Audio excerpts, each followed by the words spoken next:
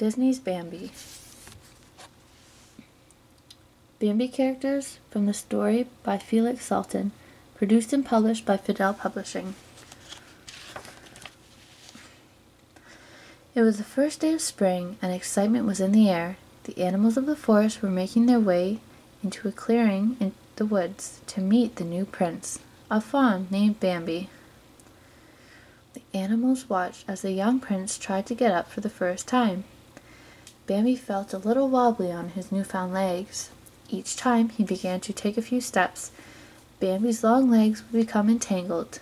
Bambi took a tumble and landed on his bottom. The other animals couldn't help but chuckle. Soon, Bambi learned to walk confidently alongside his mother. As they wandered through the forest, Bambi looked at everything around him with wonder. As they approached a tree, Bambi noticed some strange-looking animals hanging by their tails. Bambi turned his head upside down to get a better look. The little animals were smiling at him. "Hello, young prince," said the possum family cheerily. As Bambi continued exploring, he heard a funny sound. He looked all around until he noticed a little rabbit thumping on an old log with one of his hind legs. "That's why they call me Thumper," said the little rabbit proudly.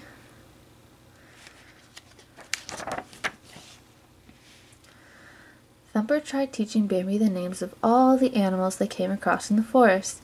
Eventually, Thumper and Bambi came to a field of wild flowers. Bambi lowered his head to take in the flower's sweet smell. "That's a flower," instructed Thumper. Bambi noticed an animal with black and white fur hiding among the wildflowers.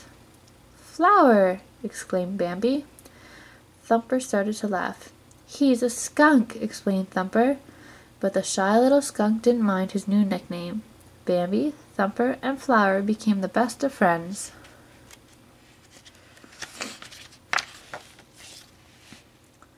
Bambi's mother brought him to an open meadow, where he met a lovely young doe named Fraulein.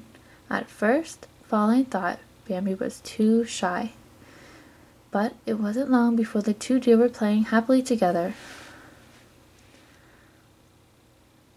Bambi was surprised to see so many deer in the meadow.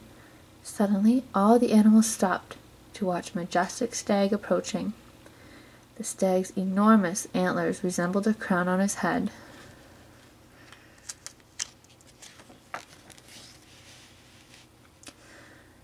The regal stag looked Bambi in the eyes.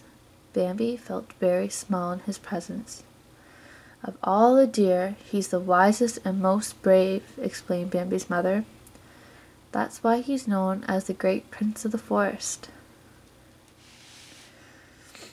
Soon, summer turned into fall, and the days began to get colder. One morning, Bambi woke up to find that everything had been covered over in a glistening white layer. Bambi's mother smiled and explained to him that this white layer was called snow. Later, Bambi and Thumper discovered that the pond had been frozen over. "Watch what I can do," said the little rabbit as he slid across the ice. "Whee!" Bambi wanted to join in on the fun too, but as he slid across the ice, his gangly legs gave out from under him. Bambi slid across the frozen pond onto his stomach instead.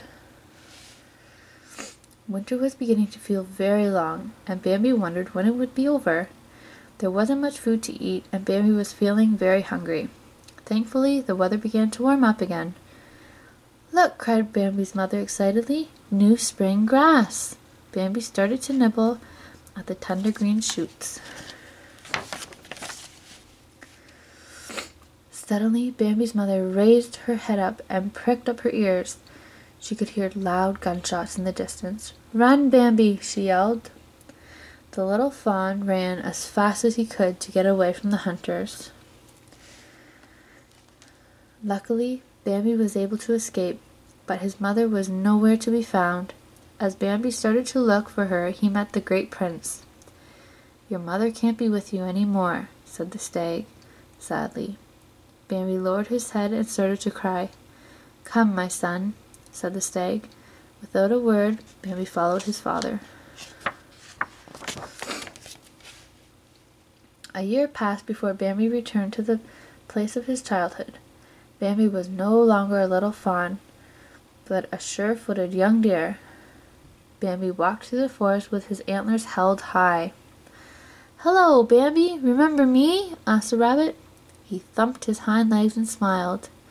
Unexpectedly, a skunk popped out from a patch of wildflowers.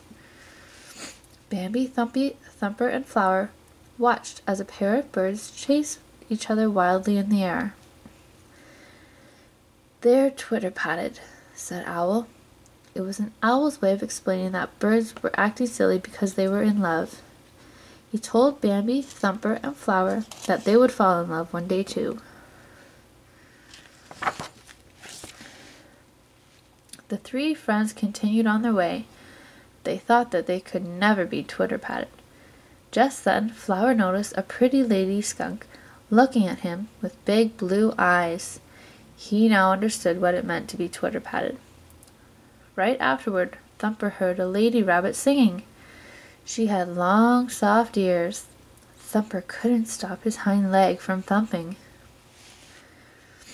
As Bambi continued on his own, he came upon a familiar face. "Hello, Bambi," said Fraulein. At first, Bambi shied away, trying to get away from Fraulein. But Bambi's antlers got tangled in branches of a tree. Fraulein walked up to Bambi and licked his face tenderly. Bambi realized that he was now twitter-patted too. Rano, a young deer, was jealous of Bambi and wanted Fraulein all to himself. He challenged Bambi to a duel. With their antlers lowered, the two deer charged at each other. Bambi, being the stronger of the two, managed to push Rano out of the way. Off the mountain, Fraulein was thankful that Bambi had won the nuzzled-up champion. Later that night, Bambi sensed danger lurking nearby and got up to investigate. He noticed smoke in the distance. "It's man," said a voice behind him. It was the great prince. "We must go deep into the forest. Hurry, follow me." Bambi started to follow his father, but then stopped when he remembered Fraulein was all alone. Suddenly he heard barking sounds, and Bambi quickened his pace. Fraulein was behind, cornered by a pack of vicious dogs. Bambi violently held them off, giving Fraulein a chance to escape. Without warning, a gunshot rang out, and Bambi fell to the ground. The wall of fire was getting closer. Luckily, the great prince appeared just in time to lead his son away from the menacing flames. Bambi was relieved to find Fraulein safe and sound. Once again, spring was in the air, and the animals of the forest were making their way to a clearing in the woods. Between the long legs of Bambi and Fraulein were two adorable little princes. The end. Hope you enjoyed the story. Please subscribe.